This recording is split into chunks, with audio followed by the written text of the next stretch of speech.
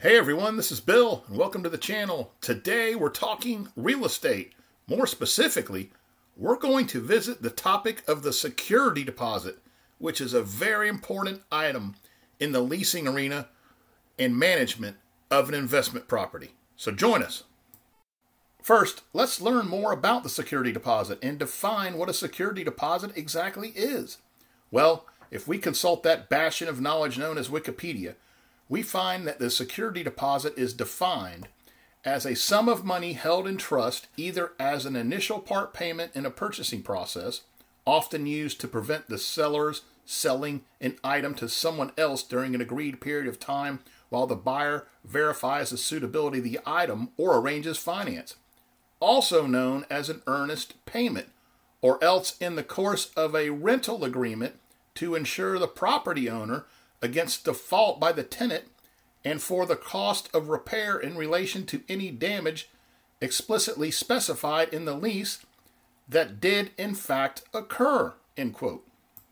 Investopedia notes the security deposit is, quote, a security deposit is money that is given to a landlord, lender, or seller of a home or apartment as proof of intent to move in and care for the domicile.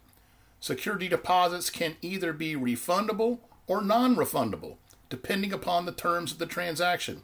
A security deposit is intended as a measure of security for the recipient and can also be used to pay for damage or lost property, end quote. So now that we've taken a stab at defining the security deposit, how much is a security deposit? Well, the amount of the security deposit varies depending upon the parameters set by the landlord in terms of a rental agreement. Oftentimes, it's the first and or last month's rent. It should be noted that while some communities do, our company, we do not utilize the deposit as a candidate for the last month's rent. Typically, we use the security deposit for a couple of different things. First, when a prospective tenant states they wish to move forward with the rental process and sign a lease agreement, we collect the deposit after their credit has come back, meeting our criteria, as a form of insurance in the event they do not take possession of the unit.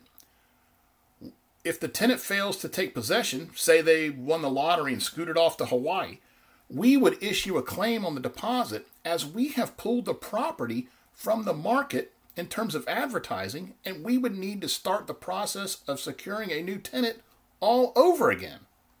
Once the new tenant is in place, the role of the security deposit changes. Now, the earnest money is in place as a vehicle of insurance to compensate for the potential loss of rental income if the tenant has failed to adhere to the lease agreement in terms of timely payment and vacates the property or is forced to vacate the property, or damages to the unit that the tenant made that we can verify during their time occupying the unit. Investopedia notes, quote, for example, if a renter breaks a window or causes permanent damage to the floors, walls, or infrastructure of the property, then the landlord can use the security deposit toward repairs. Typically, if the property is in good condition without the need for repair, when the renter moves out, the security deposit may be refunded to them, end quote. So, we collect the deposit to reserve the unit, and then once the tenant is in the unit, beginning their lease term, we shift the deposit over as a type of damage deposit, be it loss of rent and or material physical damage to the unit. It boils down to leave the place in the condition you found it while accounting for normal wear and tear during the time period of the tenancy under the lease agreement. The deposit money is not money to be utilized within the daily operation of the business, but rather placed aside. If placed in an interest-bearing account, the tenant is owed a portion of the return. This is not the case in a non-interest-bearing account, which we utilize.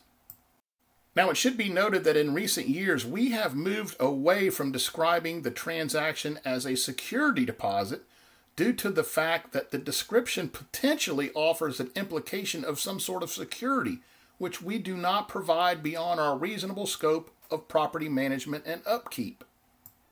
Some have considered the deposit not as a security deposit, but as a damage deposit, And that works for us in accurately labeling the deposit once the tenant has moved in. The deposit for us is mainly an insurance mechanism to protect the property from dereliction and damage beyond normal wear and tear.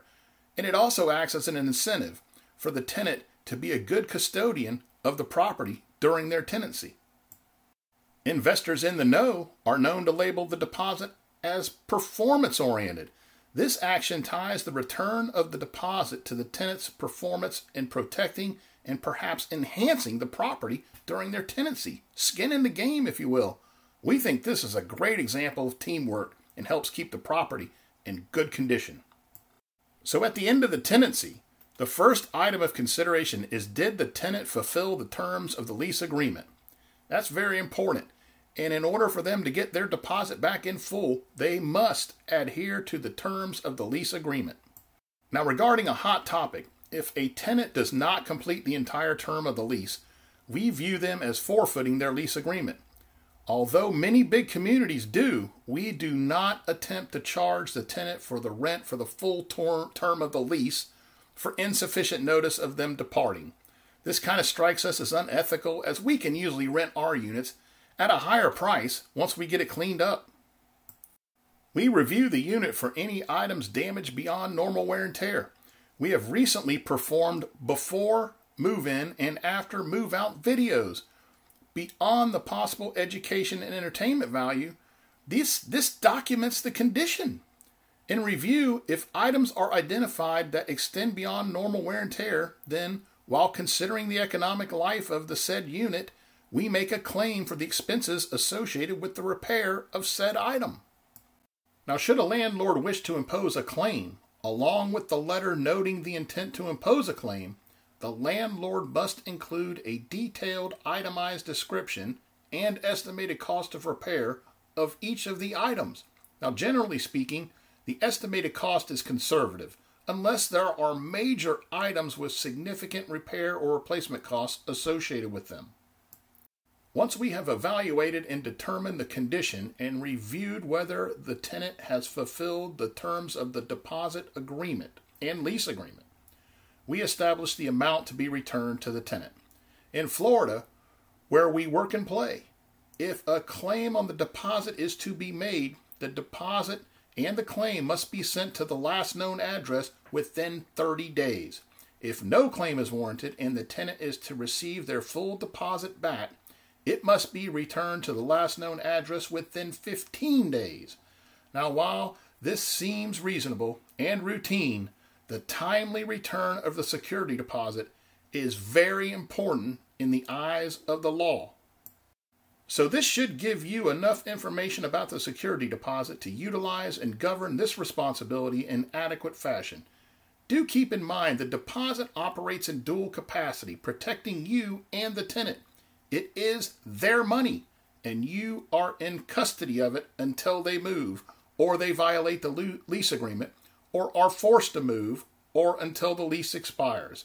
So do treat this aspect of the leasing process with respect. Well, folks, thanks for watching. We hope this helps you understand more about the security deposit. If you have any questions or comments, hit us up down in the comments. We'll see if we can answer them for you. If you got some thoughts about the security deposit, I'm always looking to learn more about it. So stay tuned with us. In the management of real estate, you never know what's going to happen next. And if it happens to us, we might talk about it here. Take care, everybody. See you next time.